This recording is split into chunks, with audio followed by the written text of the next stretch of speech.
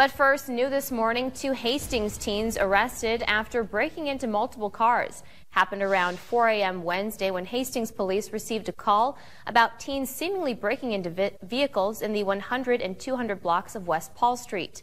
Police found 2 teens ages 15 and 17 years old in the area near Lincoln Elementary School, where they were found with marijuana and drug paraphernalia, as well as one in possession of a firearm.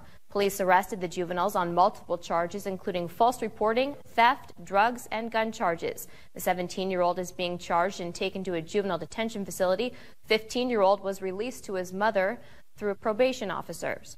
A total of 6 vehicles were broken into. It's unclear if the teens had the gun and marijuana initially or if they were stolen from the vehicles in the process.